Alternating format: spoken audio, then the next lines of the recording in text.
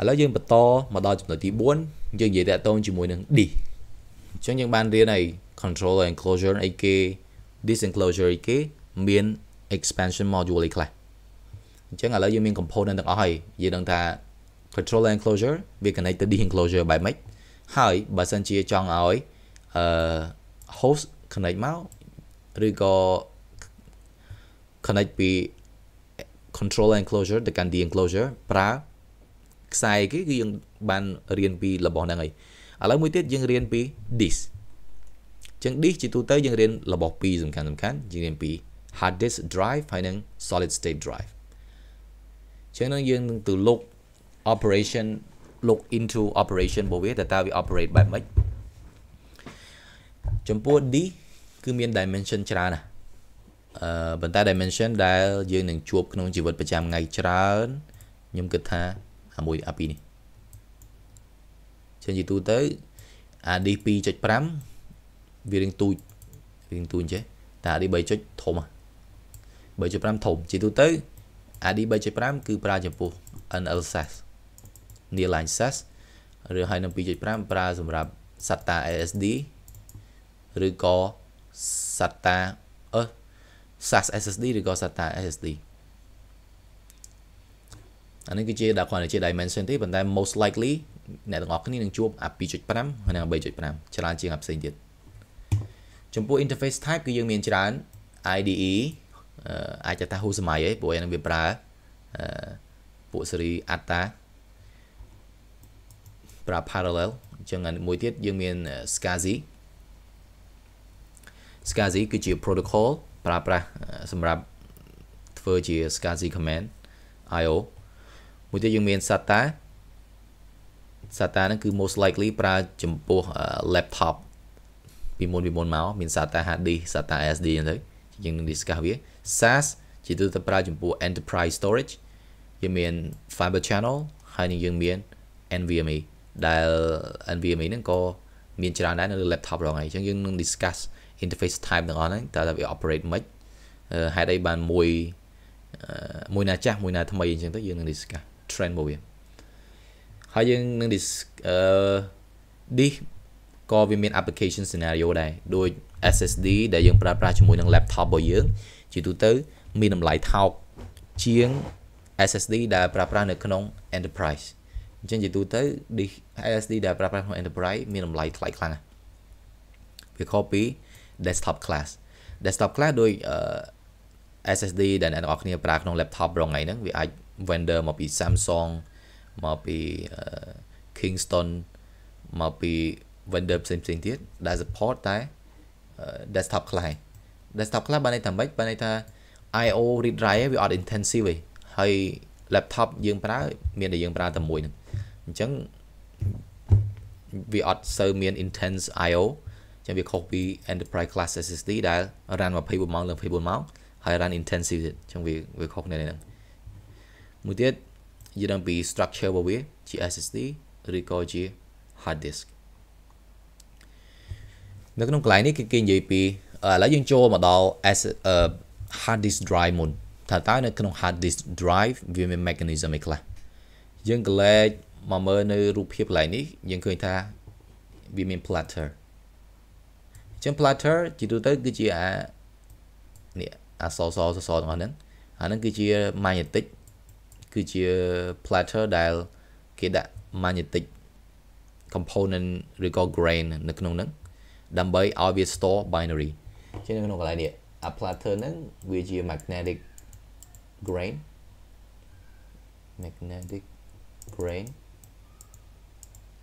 ដែលជាទូទៅវា store 01 បាន store binary អញ្ចឹងចុងបញ្ចប់ hard disk drive គឺវានឹង store binary នៅក្នុង sector body នេះវា store binary នៅក្នុងហ្នឹងអញ្ចឹងវា store នៅក្នុង sector ដែលយើងនឹង discuss បន្តទៀតចា៎នេះគឺជា platter គឺជាផ្ទាំងសហ្នឹងឯងមួយទៀតយើងមាន spindle គឺជា motor អានឹង motor សម្រាប់ bevel អញ្ចឹងណាអញ្ចឹង motor សម្រាប់ bevel ហ្នឹងដើម្បីអីគេគឺដើម្បី move អា platter ហ្នឹងឲ្យវាវិលពេលណាដែលវាវិលអាក្បាលនេះក្បាល read write ហ្នឹងគឺអាចទាញព័ត៌មានបានទេ ចឹងពេលណាដែលវាអាច read ព័ត៌មានបានគឺវា read 0101ចេញពី this platter ហ្នឹងចឹងឥឡូវវាអាច read ព័ត៌មានឬក៏ write ព័ត៌មានបានហើយពេលណាដែល this នឹងវាវិលនៅក្នុងហ្នឹងក៏យើងមានដៃដែរចឹងដៃនេះដើម្បីកាន់នេះចឹងយើងមិន discuss ឲ្យច្រើនទេមួយទៀតយើងមាន controller circuit ហ្នឹងជាទូទៅគឺជា main component ដែលបញ្ជាថាតើអានេះ platter ឬក៏ spindle ហ្នឹងវាវិលយ៉ាងម៉េចវា move យ៉ាងម៉េចដើម្បីឲ្យអាក្បាលនេះអាច read ព័ត៌មាននៅក្នុងហ្នឹងបានអញ្ចឹង controller circuit ហ្នឹងវាគឺជា component ដែលបញ្ជាថាតើវា move ម៉េច read ម៉េច move ប៉ុន្មាន read ប៉ុន្មានអញ្ចឹងទៅមួយទៀតយើងចុងក្រោយយើងមាន port ហ្នឹងអារូបដែលគេបង្ហាញនេះគឺជា port អានេះដូចជា port IDE ហាឌីសរីចាស់ដូចជា port IDE អាហ្នឹងខ្ញុំអត់ច្បាស់ដែរចាំមើល slide ខាងមុខទៀតចា៎ហ្នឹងគឺជា operation ទូទៅ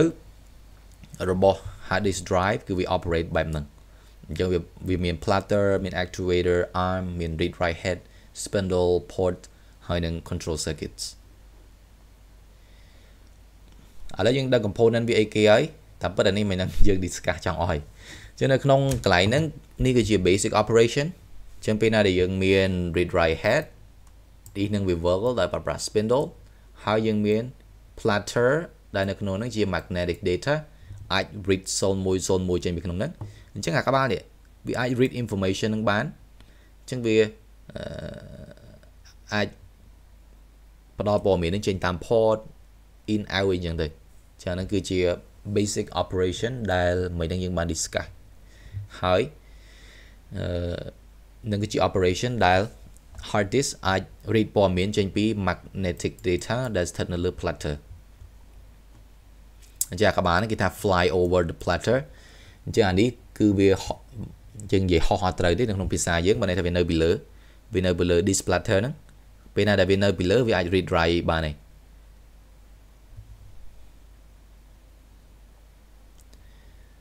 អានេះគឺជា data organization អញ្ចឹងនៅក្នុងហ្នឹងគឺយើងមានរបស់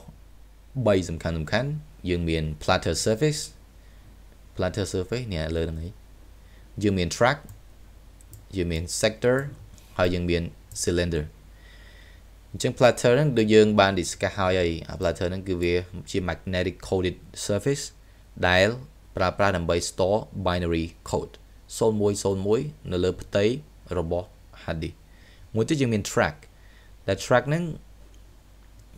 អានៅកន្លែងនេះ track ហ្នឹងជាទូទៅគឺជា component ដែលយើងមើលអត់ឃើញទេទោះបីយើងបែក disk នឹងចេញមកដល់ខ្ចៅដល់អីក៏យើងមើលអា track អត់ឃើញដែរវាគ្រាន់តែជា concept ឯងដែលនៅក្នុង track ហ្នឹងគឺអាច store data នៅលើនឹងបានគឺ data គឺត្រូវបាន store នៅលើ track មួយទៀតយើងមាន cylinder ដែល cylinder ហ្នឹងវាគឺជា component មួយដែល relate ជាមួយនឹង track ហ្នឹងដែរជាទូទៅ cylinder ពេលណាដែលអាក្បាលនេះវាអត់គូអាក្បាលនេះអា head ហ្នឹងវា read គឺវា read ចេញពីអា cylinder ហ្នឹងហើយបន្តមកទៀត sector គឺជាកន្លែងដែល data ហ្នឹងផ្ទុកហើយអញ្ចឹង sector ហ្នឹងគឺជាកន្លែងដែល data ហ្នឹង write ចូលអញ្ចឹងពេលណាដែលវា readពី sector ព្រោះពេលណាដែលអ្នកទាំងអស់គ្នាធ្លាប់ប្រើ laptop ប្រើអីអញ្ចឹងយើងដឹងហើយថាពេលណាដែលយើងធ្វើ disk check អីគឺវានឹងពិនិត្យទៅលើ sector body ហ្នឹងហើយថាតើ disk ហ្នឹងមាន sector ប្រមាណដែលខូច sector ប្រមាណដែលអត់ទាន់ខូចអញ្ចឹងទៅអញ្ចឹងបើសិនជា sector ខូចច្រើន data ដែល write ចូល disk ហ្នឹងគឺ write ឡើងចូលហើយ disk ហ្នឹងនឹងអាចឈានទៅខូចពេលឆាប់អីអញ្ចឹងទៅអាហ្នឹងគឺជា operation ទូទៅរបស់ hard drive មួយទៀតនៅក្នុងកន្លែងនេះយើងនឹងសិក្សាថាតើស្អីទៅថាតើគេ calculate D capacity ហ្នឹងយ៉ាងម៉េចថាតើ cache ហ្នឹងអីគេ D capacity ជាទូទៅគេមានរូបមន្តរបស់គេ number of cylinder គុណនឹង head គុណនឹង sector បានទៅជា D capacity ដែលហ្នឹងខ្ញុំគិតថាយើងគ្រាន់តែជា storage engineer យើងមិនបាច់ទៅចាំបាច់យល់អាហ្នឹងក៏បានដែរអានេះគ្រាន់តែជារូបមន្ត built in ដើម្បីគណនាថាតើ hard disk component មួយហ្នឹងវាមាន cylinder ប៉ុណ្ណឹងវាមាន head ប៉ុណ្ណឹង មាន sector ប៉ុណ្ណឹងថាតើ capacity វាប្រមាណអញ្ចឹងយើងជា storage engineer យើងគ្រាន់តែដឹងថា hard disk ហ្នឹងមាន capacity ប៉ុន្មានចប់ហើយអញ្ចឹងនេះគ្រាន់តែជា awareness ដែល storage engineer អាចថាគួរតែដឹងថាតើ capacity ហ្នឹងវាគេគណនាយ៉ាងម៉េចអញ្ចឹងទៅ disk capacity គឺកំណត់ដោយ capacity របស់ single platter អញ្ចឹង single platter ថាដែលយើងបានឃើញមានអញ្ចឹងនៅក្នុង disk ក៏មាន cache ដែរអញ្ចឹង cache ចុងបញ្ចប់មកគឺជា high speed memory ទៅដែរទេអញ្ចឹង high speed memory គឺជា component ដែល build នៅលើ hard disk ឥឡូវខ្ញុំគូនិយាយទៅគ្នាយើងអាចងាយយល់ cache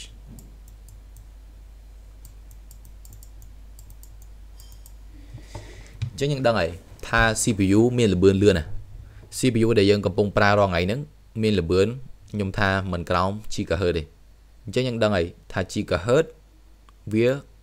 1000លានដង1000លាន cycle ក្នុង1 second អញ្ចឹងបើយើងគិតពី bit របស់យើង01នេះអញ្ចឹងបើន័យថាពេលដែល operate 0101វាស៊ីអស់មួយ cycle អញ្ចឹងបើន័យថានៅក្នុង1 GHz វាអាចកណនាបាន1 billion time អញ្ចឹងបើសិនជា1 billion time បើសិនជាក្នុងករណី1 byte អញ្ចឹងបើន័យថា CPU 1 gig អាចកណនាបានដល់សំទោសCPU 1 gig អាចកណនាបានដល់10 billion byte ជាង10 billion byte ច្រើនណា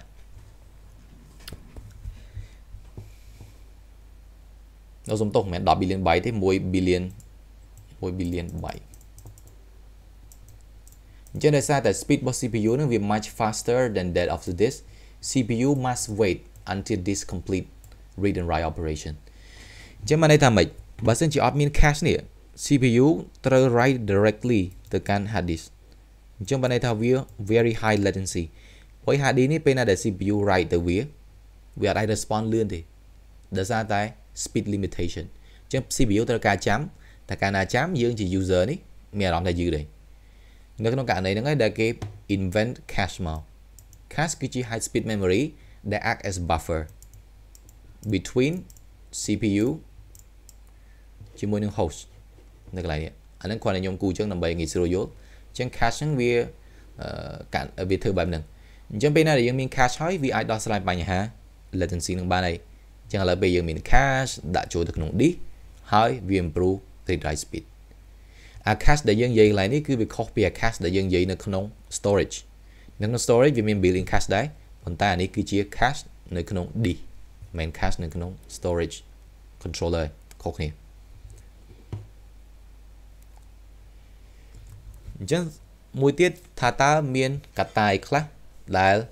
យើងអាចកំណត់ថាអា disk ហ្នឹងលឿនឬក៏អត់លឿនអញ្ចឹងមាន4កត្តាទី1គឺ rotation speed អញ្ចឹង rotation speed វាគឺជាកត្តាមួយដែលថាអា disk ហ្នឹងវាវិលបានប្រមាណក្នុងពេល1 second ឧទាហរណ៍បើសិនយើងទិញ SATA disk ធម្មតា SATA ជាទូទៅ speed របស់វាគឺ5400 round per minute ឬក៏ RPM ប៉ុន្តែបើសិនយើងទិញអា SATA រៀងលឿនបន្តិចវាអាច7200 round per minute NL សាសក៏ប្រហែលប៉ុណ្្នឹងដែរបើសិនយើងទិញសាសអាចវាវិលបាន10000 10k អីចឹងទៅ round per minute ឬក៏អាខ្លះវាថ្លៃសាសដែលល្អគឺអាចកើនដល់ 15k អញ្ចឹងទៅប៉ុន្តែក៏វាមិនលឿនដូច SSD ដែរអាហ្នឹងគឺជា rotation speed ពេលណាដែលអា disk នេះវាវិលបានកាន់តែលឿនណាបានន័យថាអាក្បាលនេះគឺវា read បានកាន់តែលឿនដែរអញ្ចឹងបានន័យថា disk វិលកាន់តែលឿន data read បានកាន់តែលឿនដែរមួយទៀត 6 speed បានន័យថាម៉េច6 speed បានន័យថាអាក្បាលនេះវាអាចវិលចុះឡើងដើម្បីស្វែងរកព័ត៌មានបានលឿនអត់អញ្ចឹងអាហ្នឹងគឺវា affect random IO operation ពេលណាដែលអ្នកទាំងអស់គ្នាយកអា disk ទៅ store database ទៅ store អីអញ្ចឹងណាអញ្ចឹងអាពួកហ្នឹងហើយគេហៅពួក mix random operation អញ្ចឹង hard disk របស់យើងគឺវាអត់ប្រកែកន្លែងហ្នឹងទេព្រោះបើសិនជាអាក្បាលនេះវិលចុះវិលឡើងចេះតែវាវិលអត់លឿន ចឹង speed នឹងអត់លឿនទេមួយទៀតយើងមាន single capacity ចឹងនឹងគឺជា factor ដែល determine this performance ដែរចឹងបើសិនជាអា single platter នឹងវាកាន់តែធំ data អាចដាក់នៅក្នុងនោះបានកាន់តែច្រើនដែរអញ្ចឹងឲ្យបាន D 10T អីគ្នាយើងអា D 10T ធំណាព្រោះ 10T នេះវាធំដោយសារគេវាត្រូវការ platter នេះធំដែរព្រោះ platter នឹងធំបានន័យថាអាចដាក់ data បានច្រើនអញ្ចឹងណាចឹងហ្នឹងក៏ជាកត្តាមួយដែរមួយទៀតគឺយើងមាន port speed អញ្ចឹង port speed ហ្នឹងក៏សំខាន់ដែរអា3ដែលយើងនិយាយខាងលើនេះគឺជា internal បានន័យថាជា internal performance factor អា port speed គឺជា external performance factor ដោយសារហ្នឹងគ្រាន់តែជា port ដែល connect ចេញទៅក្រៅឧទាហរណ៍នេះអានេះគឺជា port ឧទាហរណ៍ថា port SAS បើសិនជា port SAS អាច support speed បានមែនច្បាស់ទេប្រហែលជាអាចឥឡូវខ្ញុំនិយាយ SATA វិញឧទាហរណ៍ថាយើងមាន SATA port អញ្ចឹង SATA version 3អាច support បានដល់600 មេអញ្ចឹងបើសិនជាករណីដែលយើងនេះមាន speed លើសពី600 មេក៏វាអត់អាចចេញតាម port នឹងរួចដែរអញ្ចឹងហើយបាននៅក្នុង laptop របស់យើងហៅថា SATA ASD ហ្នឹង SATA ASD នៅក្នុង laptop យើងអត់អាច compare ជាមួយនឹង PCIe ASD ដោយសារអីគេ PCIe port support speed ធំ SATA port generation ចុងក្រោយគឺ SATA 3ខ្ញុំអត់ច្បាស់ថាចេញ SATA 4 នៅទេប៉ុន្តែ ជា mainstream គឺយើងមានតែ SATA 3 ឯងដែល support maximum speed បានតែ600 មេអញ្ចឹងទោះបីជា ASD យើងលឿនដល់កម្រិតណាក៏វាអត់អាចលើសពី600 មេដែរប៉ុន្តែបើ PCIe អត់អញ្ចឹងទេ PCIe Gen 4 support ដូចជាដល់64 GB ចឹងវាខុសគ្នា600 មេ64 GB ចឹងដោយសារអានេះជាទូទៅគឺពួក NVMe អានេះខ្ញុំនិយាយក្នុងពួក consumer base SSD ដែល compare SATA ASD ជាមួយនឹង PCIe ASD កន្លែងនេះគឺគេបញ្យល់ជារូបភាពតទៅជាមួយនឹង average access time យើងមាន seek time ហើយនឹង average latency អញ្ចឹង seek time យើងដឹងហើយ seek time មានន័យថាក្បាល read write វាដើររកកន្លែងមានន័យថាឧទាហរណ៍ data នៅកន្លែងនេះគឺវានឹង ray អាក្បាលមកនេះបើ data នៅកន្លែងនេះវានឹង ray អាក្បាលមកនេះអញ្ចឹងអា seek time ហ្នឹងធ្វើឲ្យមាន latency មួយចំនួននៅក្នុង HDD មួយទៀតយើងមាន latency បានន័យថាម៉េច latency បានន័យថាអាក្បាលនេះវារងចាំអា data វាហ្នឹងមកដល់វាចាហ្នឹងវា introduce latency នេះដែលវិលបានកាន់តែលឿន latency នឹងកាន់តែតូចដោយសារអីគេវាវិលលឿនពេលវាវិលបានលឿនអា data ហ្នឹងវាលះមកដល់អាក្បាលនេះ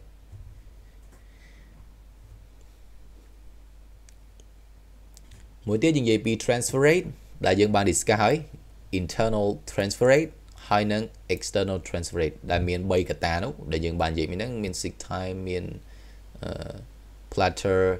មានអីហ្នឹងគឺជា internal transfer rate មួយទៀតយើងមាន external transfer rate អញ្ចឹងគេថាបើសិនជា internal វាលឿនហើយប៉ុន្តែនេះអា external វាយឺតអញ្ចឹងវាយឺតដដែលដោយសារ external គឺជាកន្លែងដែល connect ទៅកាន់ user ហ្នឹងឯងអញ្ចឹងដូចខ្ញុំបាននិយាយមែនហ្នឹង external នេះមានអីគេដូចជាមាន SAS មាន SATA មានអីហ្នឹងអាហ្នឹងគឺជា port ដែល connect direct ទៅកាន់ end user អញ្ចឹងបើសិនជាអាហ្នឹងយឺតក៏វាយឺតតាមហ្នឹងដែរអញ្ចឹង data transfer rate វាត្រូវពឹងពាក់លើពីរកត្តាហ្នឹង internal transfer rate ហើយនិង external transfer rate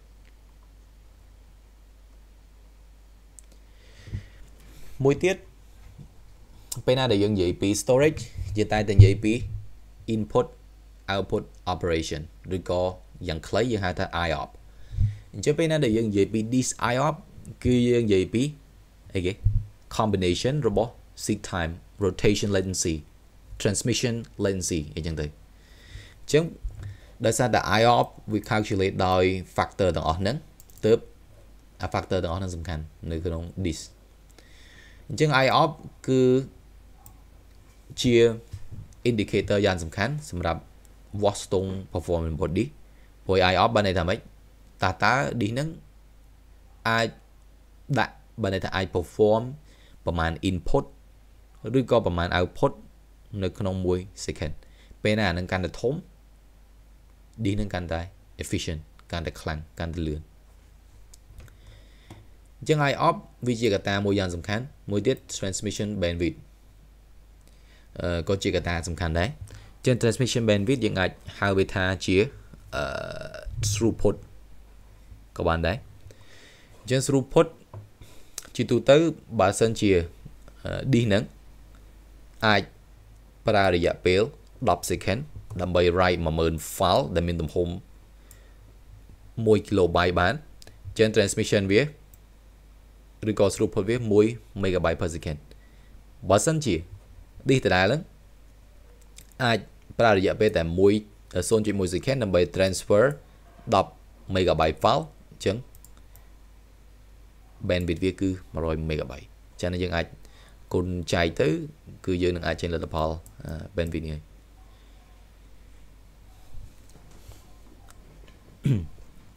មួយទៀតយើងនិយាយពី concept parallel ហើយនឹង serial transmission ចឹងជាទូទៅ mainstream component គឺតែងតែប្រើប្រាស់ serial transmission over parallel transmission ជាទូទៅ parallel transmission ជាយើងអាចនិយាយថាគ្រប់ជំហានគឺវាចេញមុន serial transmission ចឹងជាទូទៅ parallel transmission គឺ send operation ច្រើនក្នុងពេលតែមួយយើងអាចនិយាយថាវា efficient ប៉ុន្តែវា short distance ចឹងពួក parallel communication អាចមាន distance ច្រើនទេឧទាហរណ៍ដូច IDE port នៅលើ hard disk គឺវាអាច connect បានតែខ្សែវាហ្នឹងឯងវាអាច connect over network អីបានទេចំពោះ parallel transmission វាអាចថា high cost ហើយនឹង transmission medium គឺវាត្រូវបានន័យថាវាត្រូវការខ្សែច្រើនដើម្បី transfer របស់ទាំងអស់នេះអញ្ចឹងបានន័យថាវាអត់សូវ efficient នៅក្នុង real life use ទេដោយសារតែវា expensive វាត្រូវការខ្សែច្រើនដើម្បី transmit IO អីចឹងទៅយើងបកមកមើល serial transmission ក៏ប៉ុន្តែ serial transmission អត់អាច send parallel connection ឬក៏ parallel IO មកកាន់ពី transmitter ទៅកាន់ receiver ប៉ុន្តែវាអាច queue អានឹងចូលគ្នាបានអញ្ចឹងជាងត្រូវការ8 channel ដើម្បី transfer information serial transmission ត្រូវការតែ1 channel ឯងស្អីដែលសំខាន់របស់ serial transmission គឺវា long distance អញ្ចឹងបានន័យថាគ្រប់ IO មិន limit ត្រឹមតែខ្សែដែល connect ពី hard disk ទៅកាន់ board ទេវាអាច send through network បានទៀតអញ្ចឹង transmission serial transmission គឺប្រើច្រើនដូចក្នុងអីគេក្នុង SATA ក្នុង SAS ក្នុងអីហ្នឹងអានោះសុទ្ធតែជាពួក serial transmission ឯងពួក PCIe ក៏ serial transmission ដែរចឹងនេះគឺជា transmission style ដែលយើងតែងតែប្រើប្រាស់ជាងគេគឺ serial transmission មិនមែន parallel transmission ទេជានៅក្នុងកន្លែងនេះគេសង្ខេប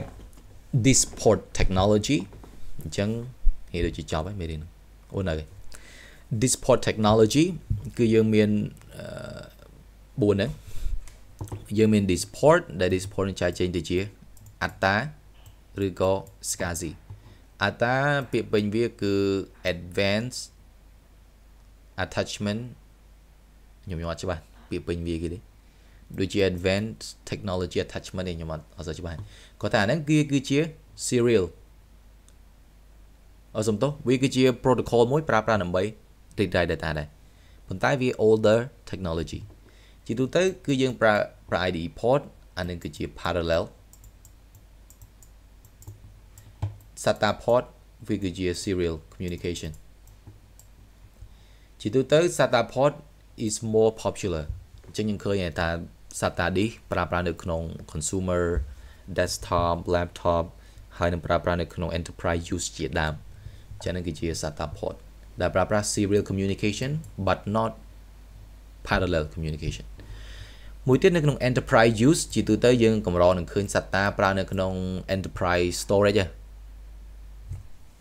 ខ្ញុំអត់ច្បាស់ថាវាមានអត់ទេប៉ុន្តែខ្ញុំអត់ដែលឃើញមានទេបើមានតែនៅលើ server អីតិចតួចទេមាន SATA SSD ប៉ុន្តែនៅក្នុង appliance advanced appliance ដូច Ocean Store នៅក្នុង Huawei អញ្ចឹងទៅ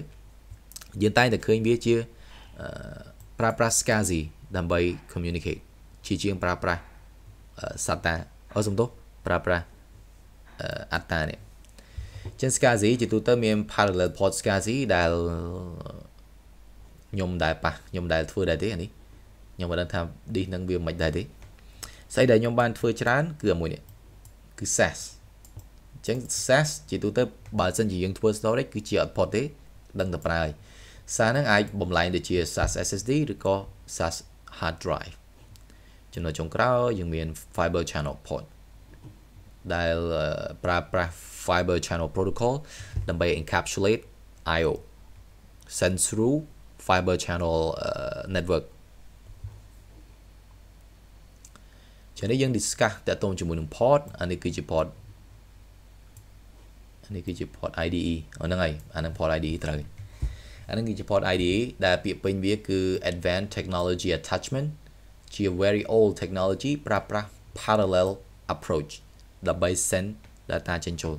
ចាំមិនន័យថាវាប្រើ transmission medium ឬក៏ transmission channel ច្រើនដើម្បី transmit information ជាទូទៅ IDE វាមាន short distance អញ្ចឹងវាអាច compete ជាមួយនឹងSATA បានមួយទៀតបើយើងនិយាយពី IDE ក៏យើងត្រូវនិយាយពី SATA ដែរព្រោះអីវាប្រើ protocol តែមួយវាប្រើ protocol technology advanced technology attachment អញ្ចឹងនៅក្នុង SATA ក៏ពិតតែវាប្រើ protocol តែមួយប៉ុន្តែវាប្រើប្រាស់ serial approach អញ្ចឹង SATA ខ្ញុំគិតថាវាជា mainstream type of protocol ឬក៏ type of port ដែលយើងតែងតែឃើញអញ្ចឹងក្បាលវាខុសពី IDE ក៏បានចេះ SATA ក៏បានចេះជាទូទៅអាមួយជាកានេះគឺ provide power ព្រោះ SATA យើងអត់ដល់ភ្លើងវាអត់ដែរទេអាខាងនេះគឺជា SATA port អញ្ចឹង SATA នៅក្នុងទីផ្សាររាល់ថ្ងៃយើងអាចរកបាន SATA ជា hard disk ធម្មតាហើយក៏យើងមាន SATA SSD ដែរប៉ុន្តែអ្នកទាំងអស់គ្នាត្រូវចាំ SATA SSD អត់អាចមាន speed លើសពី600 MB per second នេះ latest version ដែលនៅក្នុង laptop នៅក្នុង desktop អីហ្នឹងពេលណាដែលប្រើប្រាស់ SATA port គឺតែងតែប្រើប្រាស់ Gen 3 SATA port Gen 3ដែល SATA port Gen 3គឺ support maximum speed 600 megabit per second អញ្ចឹងទោះបីគេ develop SSD ឲ្យលឿនកម្រិតណាក៏ដោយប៉ុន្តែ external port ហ្នឹងវាយឺតអញ្ចឹងវាយឺតដែរឧទាហរណ៍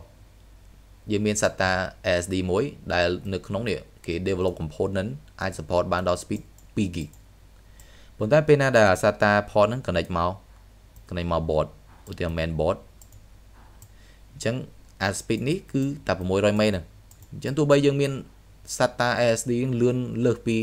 600 MB ហ្នឹងក៏ដោយវា limit speed bottleneck ត្រឹម SATA interface SATA interface support តែ600 megabit per second នេះអញ្ចឹងហើយបានយើងយក SATA SSD ទៅ compare ជាមួយនឹង PCIe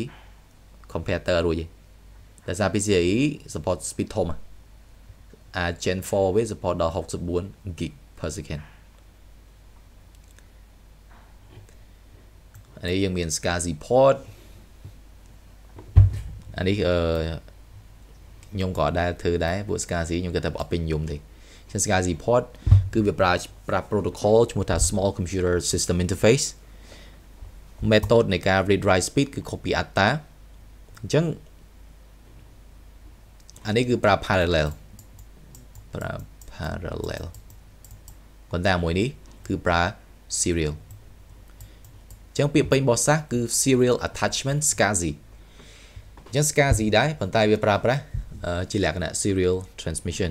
អញ្ចឹងនៅក្នុងកន្លែងនេះយើងឃើញថា port SAS គឺមានលក្ខណៈបែបនេះប៉ុន្តែ port mini SAS លក្ខណៈជ្រុងជ្រុងជាទូទៅ SAS គឺជា point to point protocol full duplex dual port interface SAS វា backward compatibility with SATA ដែរ rate per channel អាច600 MB ហើយជាទូទៅគេប្រើវានៅក្នុង enterprise use ដោយសារតែវាមាន performance ល្អជាង high reliability ជាងហើយនឹង scalability ល្អជាង SAS ប៉ុន្តែ SAS ហ្នឹងវារៀងថ្លៃជាង SATA នៅក្នុងនេះយើងមើល fiber channel port ដែរអញ្ចឹង fiber channel port ជាទូទៅគឺជា port direct connect ទៅកាន់ host ដែល support fiber channel AL ឬក៏ fiber channel arbitrated loop ជានៅក្នុងកន្លែងហ្នឹងfiber channel ក៏ជាប្រភេទ serial transmission ដែរដោយពឹងផ្អែកលើ SCSI protocol គាត់ថា transmission medium វាខុសគ្នាប្រើប្រាស់ external port ខុសគ្នាអញ្ចឹង fiber channel ជាទូទៅគឺជា universal hardware transmission ប្រើប្រាស់ iSCSI បូកជាមួយនឹង IP ដើម្បី transmit serial data transmission ជាទូទៅ fiber channel គឺគេ consider វាថាជា high speed high reliability low latency ហើយនឹង high throughput ជានេះគាត់តែជា interface ដែលយើងអាច connect ដោយប្រើប្រាស់ fiber channel protocol ឥឡូវយើងបាន discuss ខ្លីៗតើតើជាមួយនឹង operation របស់ hard disk ឥឡូវយើងបន្តមកដល់ SSD អញ្ចឹងខុសពី traditional disk asset ដែលប្រើ Mac បានន័យថាប្រើ magnetic នៅលើ platter ហ្នឹងដើម្បី store data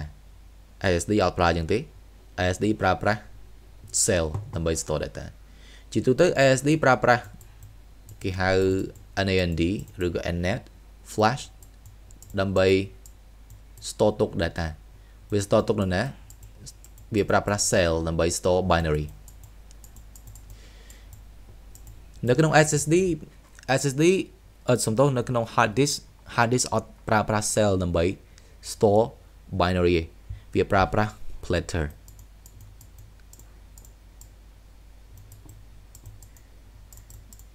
ដែល platter នៅក្នុងហ្នឹងវាមាន magnetic grain ដែល magnetic grain ហ្នឹងគឺ store binary ចឹងនៅក្នុង SSD គឺវាប្រើប្រាស់ cell ដើម្បី store binary ដែលយើងនឹង talk ពីប្រភេទរបស់ cell ហ្នឹងទៀតមាន4ប្រភេទចឹងយើងនឹង talk វានៅ slide ខាងមុខចឹងអត់ដូច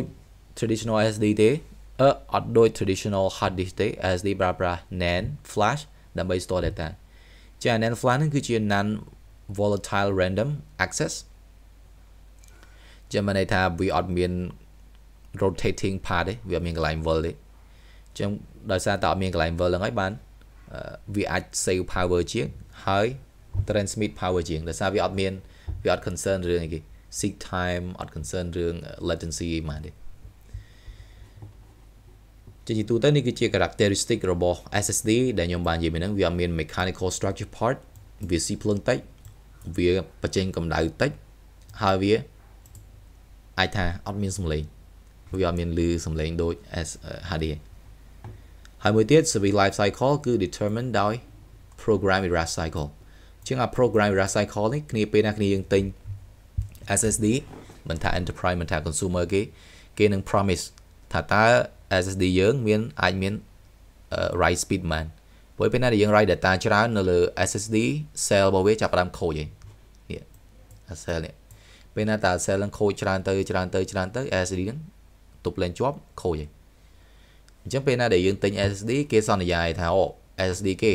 write បាន10 TB បានខូច SSD ខ្លះល្អ100 TB បានខូចអញ្ចឹងវាទៅតាម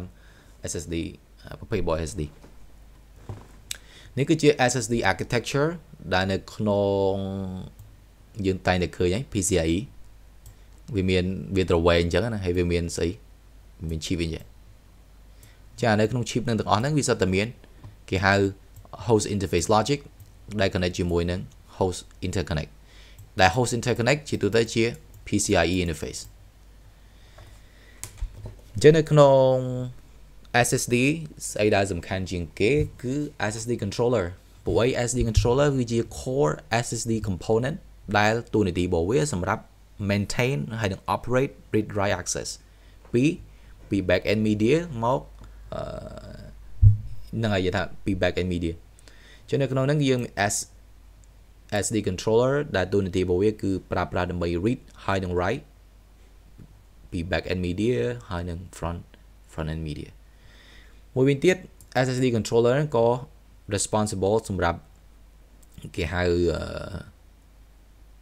ខ្ញុំចង់ភ្លេចទេដូចវាមាន translation គេហៅថាFTL អានឹងគឺជា flash translation layer ដែល SSD ប្រើប្រាស់គេហៅ two dimensional table របស់ flash translation layer ដើម្បី convert ពី logical to physical block អានឹងយើងនឹង talk បន្ថែមនៅ slide ខាងមុខទៀតចឹងនៅក្នុងហ្នឹងក៏វាមាន processor ខ្លួនឯងវាមាន non volatile flash interface ដែលអាច connect ជាមួយនឹង page flash អីជាដើមអានឹងគឺជា architecture ទូទៅនៅក្នុង SSD ចឹងយើងដូចខ្ញុំបាននិយាយពីមុនហើយយើងគ្រាន់តែជា storage engineer យើងអត់ចាំបាច់ទៅយល់ស៊ីជម្រៅអាហ្នឹងទេនេះគ្រាន់តែជា awareness បានន័យថាគ្រាន់ជាការយល់ដឹងថា storage architecture ហ្នឹងយ៉ាងម៉េចនេះគឺជា component របស់ NAND flash ចឹង NAND flash គឺជា non volatile flash ដែលអាច store ទុកអីគេ store ទុកdata បានដល់ចាំបាច់មាន rotating part ទេចឹងនៅក្នុងកន្លែងនេះ NAND flash ជាទូទៅគេហៅវា store floating gate transistor ចឹងជាទូទៅអានេះវា store transistor គេហៅ store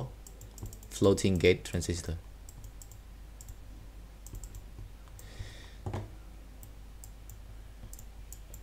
អញ្ចឹងអ្នកទាំងអស់គ្នាដឹងហើយថា transistor ពេលណាដែលវាបិទឬក៏បើកវា represent 0ហើយនឹង1ហើយផលហ្នឹងហើយបាន SSD អាច store ទុក data បានជាទូទៅ floating gate ហ្នឹងក៏ operate នៅក្នុង cell layer of SSD នៅក្នុង internal component របស់ SSD គឺវាមាន LAN មាន plane មាន block មាន page ដែលយើងនឹងសិក្សាបន្ថែមនៅខាងមុខថាតើមួយណា create មួយណាអញ្ចឹងទៅនៅក្នុង NAS flash ក៏មាន operation ដែលជាទូទៅមិនថា hard disk មិនថា SSD ទេគឺមាន erase មាន read អីចឹងទៅមួយទៀតនៅខាងក្រោមគេបញ្យល់ថានៅពេលណាដែល block ហ្នឹងគឺត្រូវបាន erase ឬក៏ write ច្រើនអញ្ចឹងទៅprogram erase របស់វា process ហ្នឹងគឺសំទោសខ្ញុំមើលម្ដងទៀតprogram erase process នឹង erase block and then return again ជារួមពេលណាដែលយើង delete data គឺវានឹងចូលទៅ delete cell cell នេះនៅក្នុង NVMe អញ្ចឹងពេលណាដែលវា delete cell គឺអានេះចាំមើលខ្ញុំនឹងបញ្យល់នៅ slide ខាងមុខវាមានរូបភាពជាងស្រួលយល់ជាងបើយើងនិយាយពី SSD យើងត្រូវនិយាយពី cell ពេលណាដែលយើងនិយាយពី cell យើងត្រូវនិយាយពី4ប្រភេទនេះអញ្ចឹងនៅក្នុង4ប្រភេទហ្នឹងគឺយើងមាន SLC យើងមាន MLC TLC ហើយនិង QLC SLC វាគឺជា single level cell ដែល store ទុកតែ1 bit ទេ1ហើយនឹង0នៅក្នុង1 cell ចាំមិនន័យថានៅក្នុង1 cell បើសិនជាក្នុងករណីយើងប្រើ SLC approach គឺយើងអាច store បានតែ1ហើយនឹង0បើសិនជា store បាន1ហើយនឹង0 capacity វាប្រកាសជាតូចហើយព្រោះឯងកន្លែងប្រព័ន្ធគ្នាវាដាក់បានតែ1ហើយ0ហ្នឹងដូចនៅស្ថានភាពមួយយើងមាន100បន្ទប់មួយបន្ទប់ឲ្យដាក់តែម្នាក់អញ្ចឹងយើងដាក់បានតែ100នាក់បើសិនជាមួយបន្ទប់ដាក់បាន8នាក់យើងដាក់បាន300នាក់នៅក្នុង concept នេះដូចគ្នាពេលណាដែលយើងប្រើ single layer cell គឺយើងអាចប្រើប្រាស់បានប៉ុន្តែមាន capacity តូចប៉ុន្តែ life cycle វាធំដោយសារអីគេcell ហ្នឹងគឺដាក់បានតែ1 bit ទេអញ្ចឹងអា read write operation លើវាអត់សូវមានច្រើនទេជាទូទៅ SLC មានតម្លៃថ្លៃហើយវាគឺជា very old technology អានេះ old បន្តមកទៀតយើងមាន multi layer cell recall multi layer cell ដែលអាច store ទុកបាន2 bit នៃ data per cell ចឹងនៅក្នុងមួយ cell អាច support បាន2 bit ចឹងពេលណាដែលវា support បាន2 bit life cycle វាធ្លាក់ហើយប៉ុន្តែវាអាច support បាន capacity ធំជាងមុនសប្ងៃជាទូទៅគឺយើងប្រើប្រាស់មួយនេះជាងនិយាយថានេះគឺជា mainstream គឺជារបស់ដែលយើងតែងតែប្រើគឺយើងប្រើប្រាស់ TLC គឺ triple level cell ដែលអាច support បាន capacity ធំហើយប៉ុន្តែ life cycle តូចព្រោះដោយសារតែវា support ក្នុងមួយ cell វា support បានដល់ទៅ3 bit មួយនេះគឺ support បានទៅដល់4 bit អញ្ចឹងមកនៅ life cycle វាត្រូវបានកាន់តែធ្លាក់ ចឹងជាទូទៅពេលណាដែលអ្នកទាំងអស់គ្នា work គឺប្រកាសជា work ជាមួយណាមួយនេះព្រោះដោយសារវាជា mainstream architecture ដែលប្រើប្រាស់នៅលើ most SSD ចឹងនៅក្នុងនេះគឺជា relationship ចឹង cell គឺជា very small component របស់ SSD អញ្ចឹងនេះជា concept ជា standard concept នៅក្នុង Huawei architecture មួយ sign 46688 cell បាន represent 1 page ចឹងមានន័យថាមួយ page តើតែមាន14660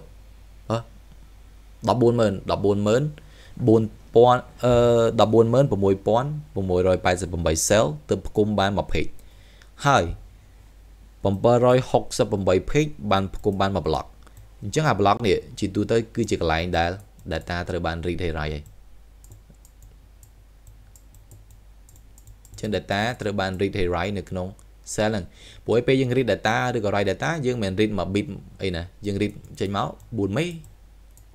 5មេមិនចឹងឯងហើយ cell នេះគឺ represent តែមួយ bit ហ្នឹង cell ហ្នឹង represent តែមួយ bit ទេចឹងពេលណាយើង read ហើយនឹង write យើង read write នៅលើ block អូខេចឹងអា block វាចេះបែងចែកដូចថាស្អីនៅលើ cell នេះហើយ1478 block បានបង្កើតបានមួយ plane ហើយពី plane បង្កើតបានមួយ dice ជាទូទៅយើងជា software engineer ស្អីដែលយើងត្រូវយល់ដឹងគឺអាមួយនេះហើយស្អីដែលខ្ញុំគូខំនេះគឺជា block ព្រោះ block គឺជាកន្លែងដែលយើង read write data នៅលើហ្នឹងពេលណាដែលយើងរៀនពី store SSD relationship architecture យើងត្រូវយល់ពីរបស់ពីរទី1គឺ LBA ទី2គឺ PBA យើងនិយាយពី logical block address ហើយនិង physical block address នៅក្នុងកន្លែងនេះគឺគេប្រៀបធៀបថាបើសិនជាយើងនិយាយ logical បើសិនជាយើងដើររកផ្ទះរបស់មនុស្សម្នាក់យើងត្រូវស្គាល់អាសយដ្ឋានរបស់គាត់ថាអាសយដ្ឋានរបស់គាត់នៅកន្លែងណា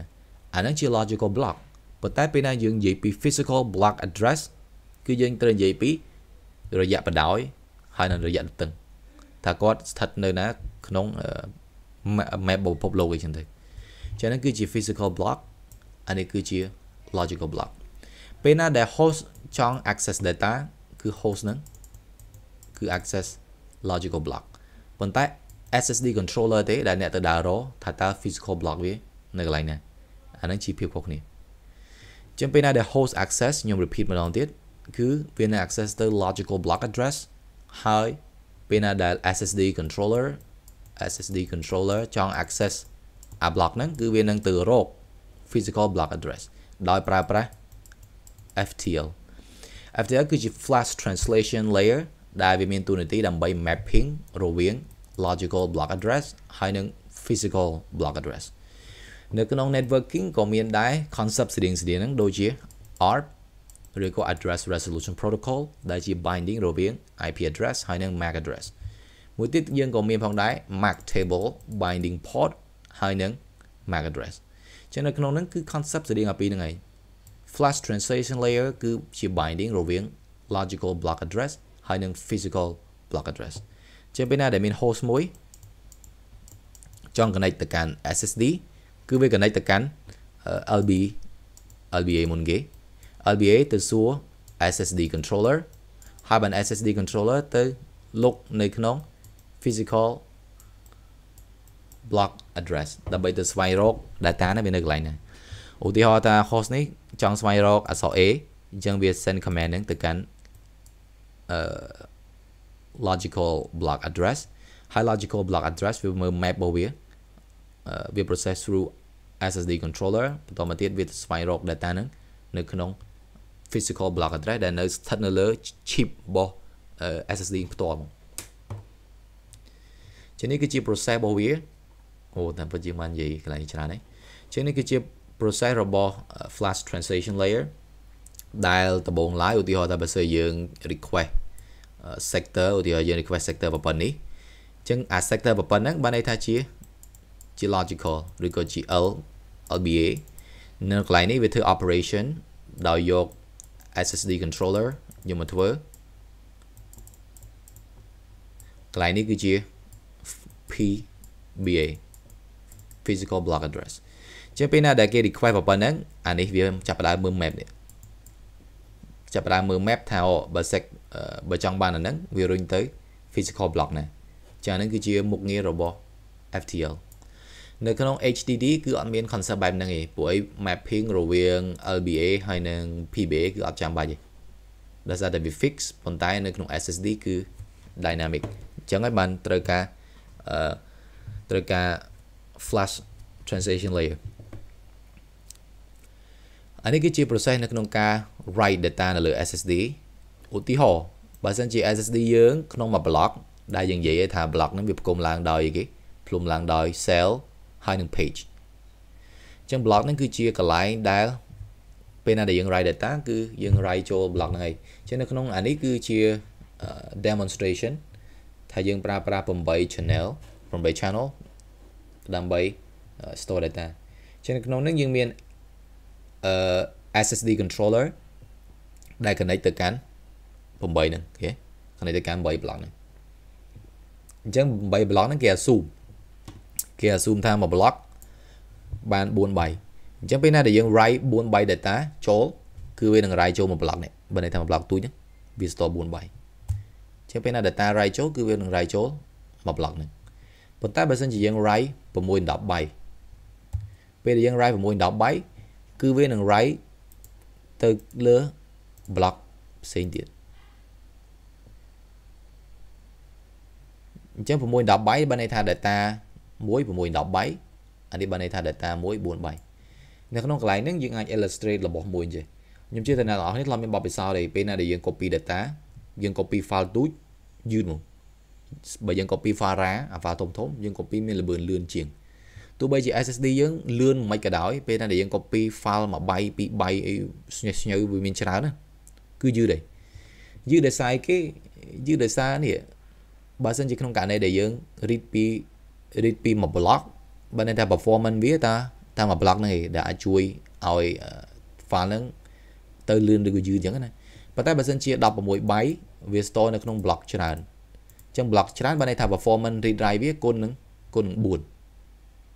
អញ្ចឹងហើយបានពេលណាដែល file យើងកាន់តែធំយើងអាច copy read write អីចឹងបានកាន់តែលឿនពេលណាដែល file យើងកាន់តែទូចគឺកាន់តែយឺតចា៎នេះគឺជា illustration ដែលខ្ញុំជឿថាយើងទាំងអស់គ្នាធ្លាប់ជួបនៅក្នុងជីវិតពិតដែរហេតុអីបានfile ទូចយើង write យឺត file រៀងធំយើង write លឿនដោយសារអញ្ចឹងឯងអានេះពេលវា write ទៅអស់វាចេញពណ៌បៃតងទាំងអស់អញ្ចឹងពេលណាដែលវា full ពេលណាដែលវា write ទៅ full អញ្ចឹង SSD វានឹងទៅ select block ផ្សេងទៀតហើយវាឈប់ប្រើ block ហ្នឹងអានេះគឺជា write process របស់ SSD អញ្ចឹងយើងមាន SSD controller ពេលណាដែលវា full all data must select and release space ចាក្រហមនេះគឺជា data ដែល invalid ដោយសារគេលុបវាចេញហើយអញ្ចឹងបើសិនឲ្យវា valid វិញលុះត្រាតែយើង write data ថ្មីចូលក្នុង cell ហ្នឹងអានេះគឺជា read operation មិនហ្នឹងយើងនិយាយពី write operation អានេះយើង read operation ដូចគ្នានឹង write operation ដែរពេលណាដែលយើង read គឺយើង read ចេញមក block នេះជាយើង read មក block នេះបើយើង read 32គឺយើងនឹង read ម្ដង1 2យើង read 7 block 8 block ជួបគ្នាអញ្ចឹងមានន័យថា speed វាត្រូវគុណនឹង8អានេះ speed គុណតែ1ឯង speed ត្រូវគុណនឹង8ដោយសារអញ្ចឹងហើយបាន read ហើយ write speed ហ្នឹងវាខុសគ្នាបើសិនជា file យើងទូចឬក៏ file យើងធំយើងថតបន្តតទៅជាមួយនឹង SSD performance advantage អញ្ចឹងបើយើងប្រើប្រាស់ hard disk ហើយនឹងប្រើប្រាស់ SSD ជាទូទៅ hard disk វាមិនលឿនដូច SSD ទេហើយបើយើងគិតពីការស៊ីភ្លើងគឺ SSD ស៊ីភ្លើងតិចជាងអូខេអញ្ចឹងឧទាហរណ៍បើសិនជាគេចង់បាន objective មួយសែន IOP អញ្ចឹងគេប្រើ SSD តែ2បានមួយសែន IOP បាត់បើប្រើ HDD តធ្វើ rate ហើយ250 hard disk ទៅបាន operation ប៉ុណ្ណឹងអានេះ គឺជា recommendation ពេលណាដែលយើងប្រើប្រាស់ application ឧទាហរណ៍នេះគឺជា application scenario ពេលណាដែលគេប្រើប្រាស់ application ដែលមាន high concurrency application random read write អីជាដើមដូចជា database អញ្ចឹងគឺគេ recommend SSD ដោយសារតែវាអាចមានលទ្ធភាពឲ្យយើង access បានច្រើនមិនន័យថាវាខ្លាំងខាង random IO បើសិនជាយើងមាន large file image streaming media អញ្ចឹងគេ recommend ឲ្យប្រើ SAS បើសិនជាយើង data យើងជា backup ឬក៏មិនសូវប្រើទេគេ recommend ឲ្យប្រើ SATA ឬក៏ NL SAS ឬក៏ Nearline SAS